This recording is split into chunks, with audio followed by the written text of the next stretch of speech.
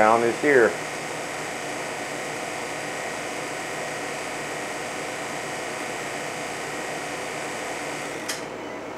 Let's open her up. Okay, so on this load I did 2.5 free trays of pureed tomatoes from my garden. I used the smaller trays, but if you combine them, that would be 2.5 trays or 2.5 shelves in my medium with that. My garden doesn't produce, the way I made that was my garden doesn't produce the tomatoes all at once, so I've been throwing them in a bag and throwing them in the freezer and freezing them until I had enough to do something with. So when I was preparing this load, what I did was I took them out of the freezer, frozen solid, and ran them under tap water and rubbed them. Rubbed the frozen tomatoes, and the skins come right off. Now I've seen people talk about taking the seeds out and all that stuff, and I didn't bother with that. I don't mind seeds in my tomatoes. So what I did was, once the skins were all off, I totally let them thawed, and then just ran them through my blender.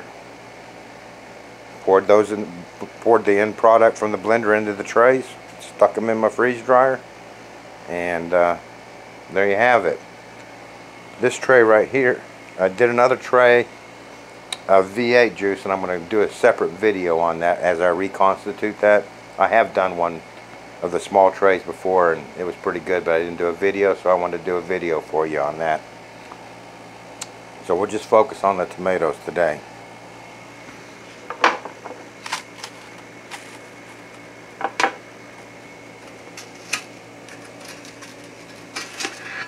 They're extremely light, very light, and break away very nicely. Looks well done. So for reconstituting, I'm not going to worry about weighing or how much to do what, because I'll just put it in as much water as I want to make, say, a chili sauce or a tomato paste, or you could even go to as far as to a tomato juice, depending on how much water you put into it. So let's get this all blended and put into a mason jar.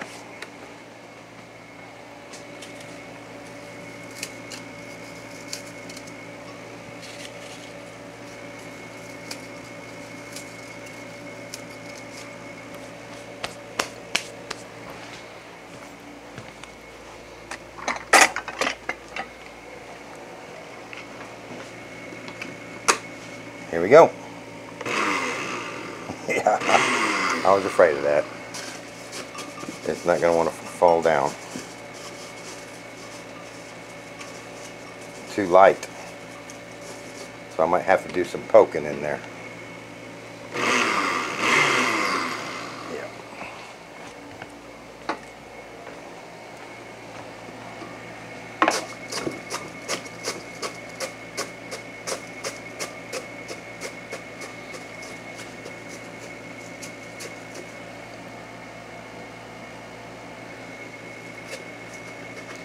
Try that. I'll put some more in there with that.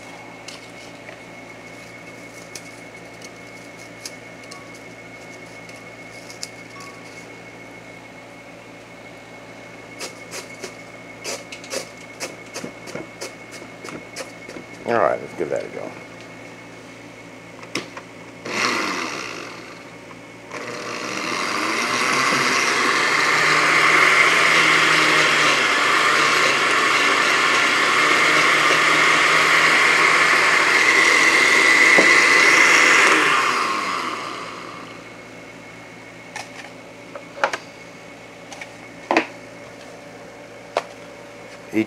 Each one of these little trays is 2 cups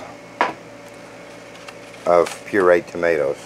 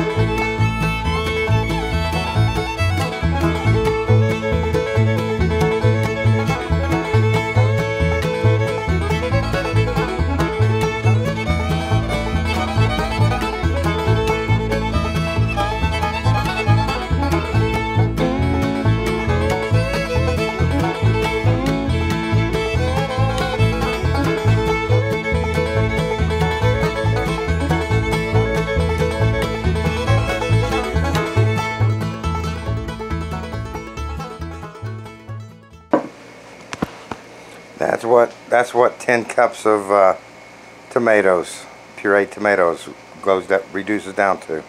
About half of a half gallon. Actually under half. So that's pretty good. Now I'm going to vacuum seal that. So I think, because I don't want none of that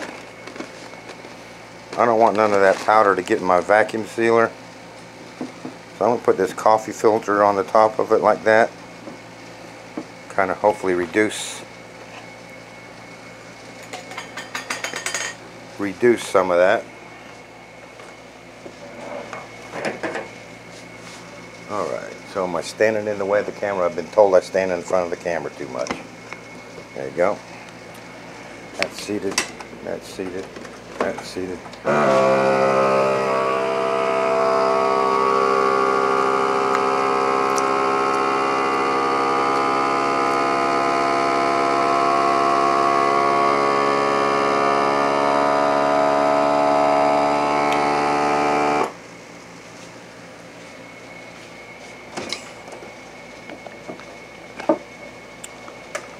Okay, there you have it. That's sealed up well. Looking nice.